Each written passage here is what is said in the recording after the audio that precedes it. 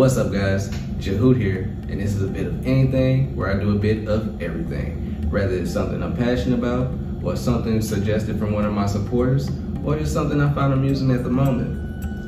And at the moment, I'm having real trouble going to sleep. I tried watching TV.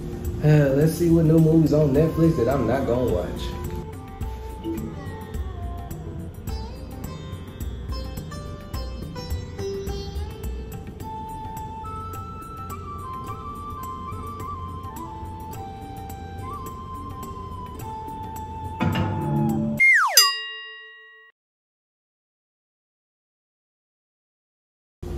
I'm going back to DVDs.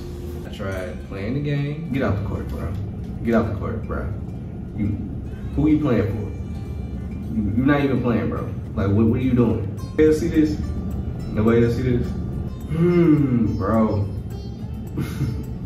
I swear to God, you're not touching this ball again. Bro, you straight trash.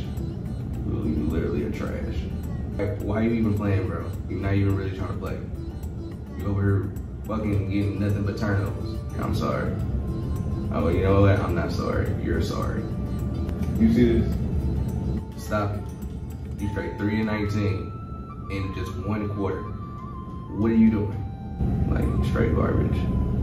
How you a point guard can't make nothing. Bro, yeah, anybody?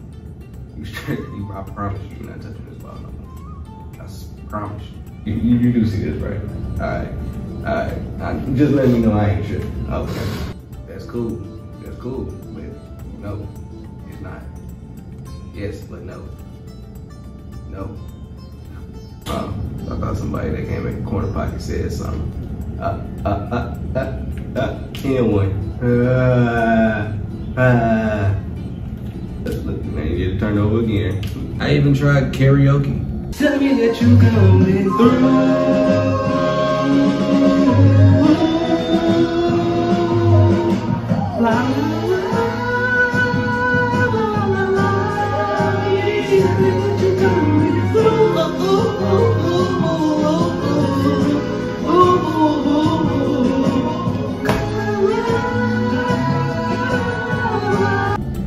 Nothing is working.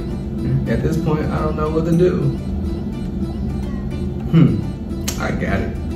I think I'm gonna read a book. And what better way to do that than to read one of my favorite childhood books, Thomas the Tank Engine, the original railway series.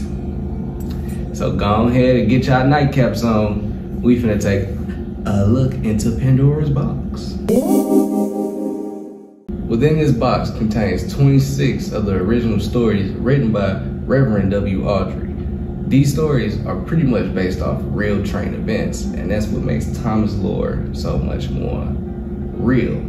Like, for example, Thomas falling down a mine, and Douglas backing into a train signal in Breaking Bad. When he wrote these books, it was at the time when his son was sick of sickles, so he decided to start writing children's books for him. If I told you that Thomas was never actually the main focus, he's pretty much the face of the group, the marketing.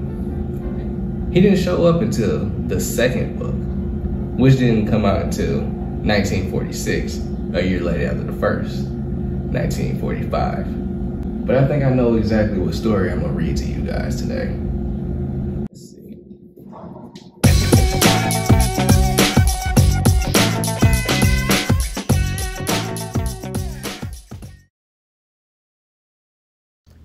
Pop goes the diesel.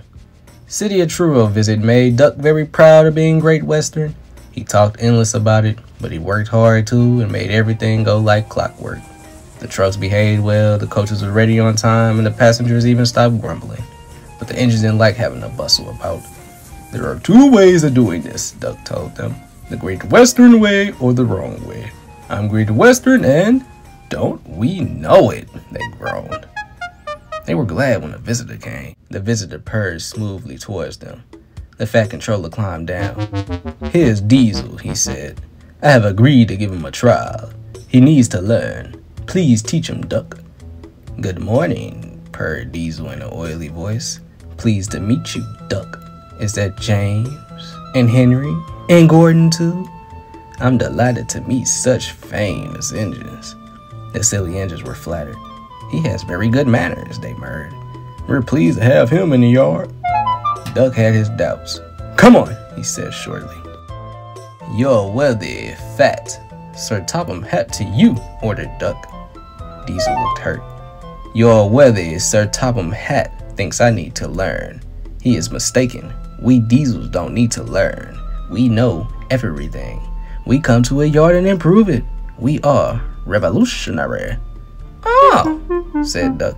If you're rather fond of me, perhaps you wouldn't mind collecting my trucks while I fetch Gordon's coaches. Diesel, delighted to show off, purred away. With much banging and clashing, he collected a roll of trucks.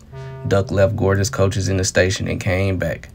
Diesel was now trying to take some trucks from a siding nearby. They were old and empty. Clearly they had not been touched for a long time. The brakes would not come off properly. Pull, push, backwards, forward. The trucks groaned. We can't! We won't! Duck watched the operation with interest. Diesel lost patience. He roared and gave a great heave. The trucks jerked forward. They screamed. We can't! We won't! Some of their brakes broke, and the gears hanging down bumped on the rails and sleepers. We can't! We won't! Their trailing brakes caught in the points and locked themselves solid. Diesel roared. A rusty couple broke, and he shot forward suddenly by himself. Chuckled Duck. Diesel recovered and tried to push the trucks back, but they wouldn't move, and he had to give up. Duck ran round to where the trucks all stood in line. Thank you for arranging these, Diesel, he said. I must go now. Don't you want this lot? No, thank you, Diesel gulped. And I taken all this trouble? He almost shrieked. Why didn't you tell me? Well, you never asked me. Besides, said Duck innocently, you were having such fun being rather whatever you said. Goodbye. Diesel had to help the workmen clear the mess. He hated it. All the trucks and coaches were laughing. Presently, he heard them sing. Their song grew louder and louder, and soon it echoed through the yard. Trucks are waiting in the yard, time for the Diesel. Show her what I can do. Game of the Diesel. In every creek about like a big black weasel. When he order on trucks out, pop goes the Diesel. He growled. Oh, okay, so y'all making songs now. Y'all can rap. Okay, well, check this out. D-I-E-S-E-L. I'm devious Diesel. I approve the rails. Them sticky steamies, they are bound to fail. Y'all good? Stop it! Shut up! You suck!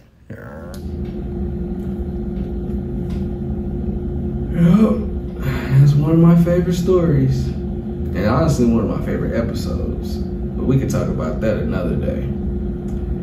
Anyway. I'm Jahoot. If you like what you see, like and subscribe, comment below. Let me know.